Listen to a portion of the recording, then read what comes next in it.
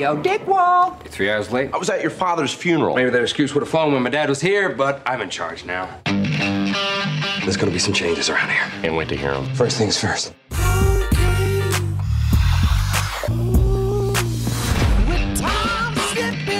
We need to trim some of the fat. What do you mean by trim the fat? I want you to fire the fat people. What? They're lazy and they're slow and they make me sad to look at. You can start with large Marge. Well, Margie's not fat, she's pregnant. Cry me a fucking river!